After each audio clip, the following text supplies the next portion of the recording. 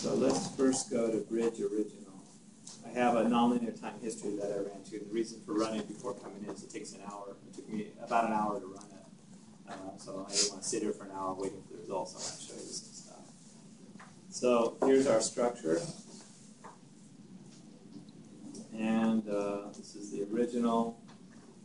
Let's see. Okay, so this is where we left off last time. If we say display, show plot functions, joint 4, this is the displacement over time. It's about a foot of displacement, a little less than 1 foot. This is running the time history analysis. And I think I haven't provided, so I gave you the ARS curve, but I didn't give you the earthquake motion yet that you're supposed to use. So, okay, I'll provide that this evening. Okay, I'll send out an email saying I provided it. That way it'll be a good one. Why don't we, while we're here, using this particular example of earthquake motion that I'm running, let's look at the columns. So, you see this one here? That's label number 38, right? So I'll say display, show plot functions. This is the linear elastic time history analysis. This is where we're designing my columns. And say, well, see it's there, frame 38. So the way you create it is define plot function, and then you go to add frame forces there, and then add plot function, and then type in 38. And then what do I want? Not axial. I'm not as interested in that. I'm interested in moment 3-3 because I'm looking at the 2D analysis. So say OK. And then I'll click that out, bring in, we call it, I already had one because I was playing with it before, but frame 38.1 is what we just created. And then display, this shows me the bending moment over time, right, at the bottom of that frame element. So you can see it goes up to, this is times 10 to the 3. We're in kip feet units here. So you can see it's around 60,000 kip feet. This is linear elastic analysis. And then you can do the same thing for, in this example that we were running, let me get out of here for a second and back up. We have the bottom and the top. The top's going to be slightly smaller than the bottom, right? We expect that because of the flexibility of the superstructure where this is a fixed connection at the bottom. And then on this side, it's pins. There'll be no moment here. But I do want to watch the top, the bending moment at the top of this. Okay? And in that case, let's look at this one. This is 47. So you say display, show plot function, define plot function, go to frames, these are our members, add plot function. What did I say, 37? And then moment 3-3. But in this case, relative distance, I'm going to put a 1, which is the top of the member. Okay? And you can go look at that member to make sure where does it begin, at the bottom or the top. But I know that it's at the top. So I say OK. And then move that one over and then bring over 37, which is what we just did, right? Okay, I did something wrong. It was 47. Why didn't you tell me? You wait all the way. Okay, 47? Okay, let's get out and verify. So it's this one. See, I was talking 47. It's kind of light. But, okay, and to make sure you know which is the top or the bottom, I right-click there, 47, location. It starts at the I and J. I is the beginning. It's 43, and the end is 6. Those are the nodes, and then I go click on this one. That's 6. So that is the end at the top. I want the moment at the top. So, okay, 47. I won't make that mistake again. Display, show plot functions, frames, and 47. Moment 3-3, and at the 1, relative distance. That's 100%. That's the very end. Say okay. So it's called 47.1 because I had already used 47 before coming. So I bring over 47 versus time, and there it is. Okay, so it's similar. It turns out that the moments are about 60,000 again. You can see it, right? This is minus 60 right there, and this is plus. If I go look over here, it's minus 60, about 61,000, and plus 58,900. So it just happens that the two are similar, the bottom here and the top there, because this is fixed, which is stiffer, but it's longer, and this is shorter, which is pinned at the bottom. And if you change the dimensions, one might be a maximum 20, the other one 80,000. But in this case, it's a kind of a balance. So what I want to do is, I'm designing my column. What are we going to do? We're going to take elastic moments and divide by what? Let's say 6. So let's create, I'll unlock this, and then say define section. Come over here. Hinge properties. I'm going to create a plastic hinge. Add new property. Say user defined. Okay. So user defined. I call it pH. You can call it a V1 if you have multiple different ones. You can pH1, pH2, whatever. And then deformation control, leave that default. And then here, switch this to moment 3, right?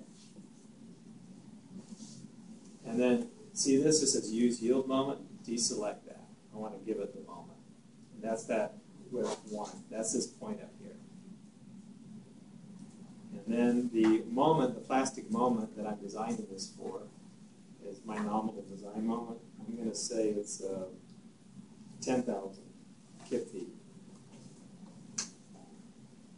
And I don't know what the rotation capacity is. Let's say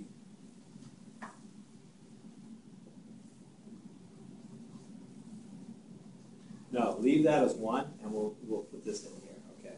And see these 3 down here? Make all these 1. Like that. That's just so you don't get a bunch of colors. What we're doing is forcing it to, when it goes pink, it shows that it's yielded, plastic hinges form, and if it goes yellow, it means failed, that the rotation was such. And then we're going to adjust things in here. So this is moment SF, and this is moment over SF.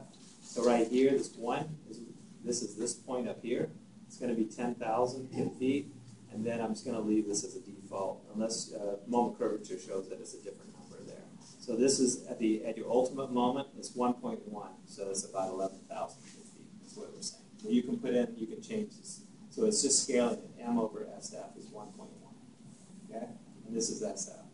What we're going to do is over here, when it first forms the plastic hinge, is 0 rotation. That's what that 0 is, right? So it's rigid, and then it goes plastic. And then 1.1, that's, this is that point right there. This yellow, that C is that one. That's where we have failure. I don't care about anything after that. Up until there, that's what I want to model properly.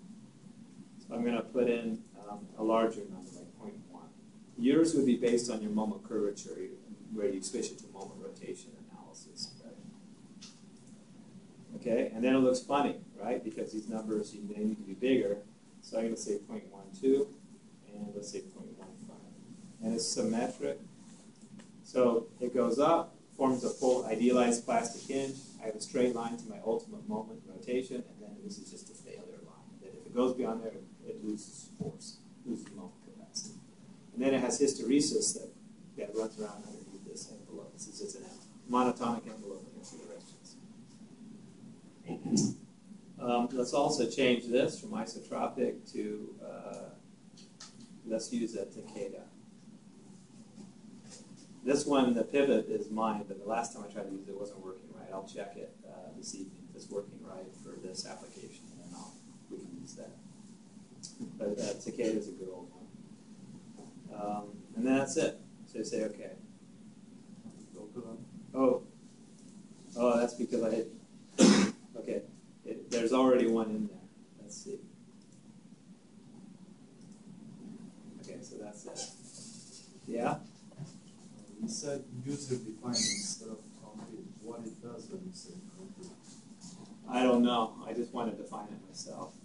I think concrete probably would work, but if you specify steel, for example, then it wants to determine the yield moment by calculation based on the section dimensions and stuff, and I didn't want that.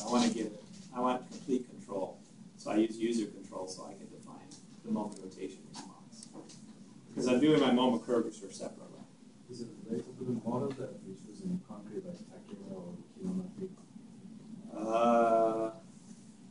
You mean the hysteresis rule? Yeah. I don't think so because you select it. I don't know, maybe the default for concrete it should pick Takeda or Pillow, for example. For steel, you wouldn't use those.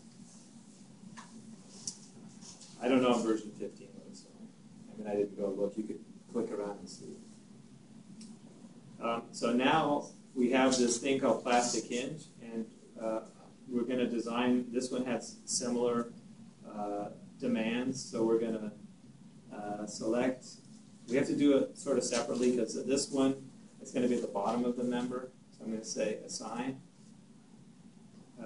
frame, hinge, and then just here pick pH. You could have, let's say, 10 different plastic hinges, and you pick that one. And then relative distance is 0, which means it's at the bottom of the member. And again, you can go in and see where's the start and where's the end. Say add, and then say OK. So there it is, you see. And it is at the bottom.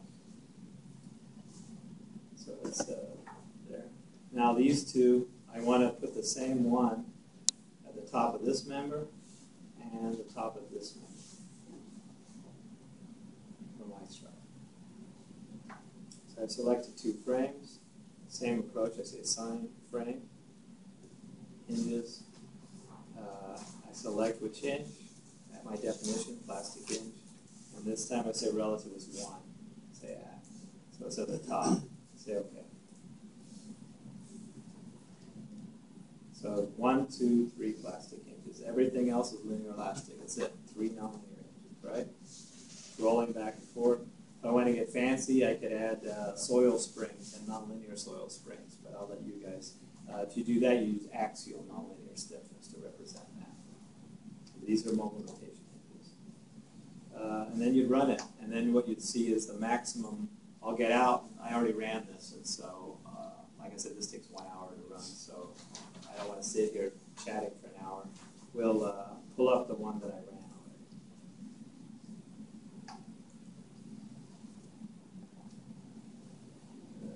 Which one it is, let's see.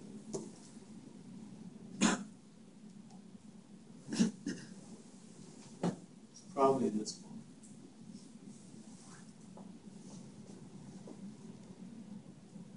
Or something. Let's look at